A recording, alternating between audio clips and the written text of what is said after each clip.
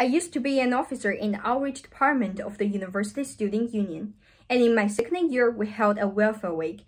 It was a 2-week event in which our department partnered with surrounding shops to provide discounts for teachers and students. In order to reach cooperations, I created an addition plan to introduce our activities to all the qualified merchants. In the proposal, I mainly listed the number of college people, average monthly consumption of students, and quantitative assessment of sales based on performance of shops in previous welfare week. Besides, I also emphasized the publicity value and the potential future profit brought by it. According to incomplete statistics, the number of customers around the school-driven event increased to 30 to 40% than the usual. Some new stores and faraway stores increased the consumption by at least 15%. In terms of the feedback questionnaires from teachers and students, their participation was as high as 75% with satisfaction.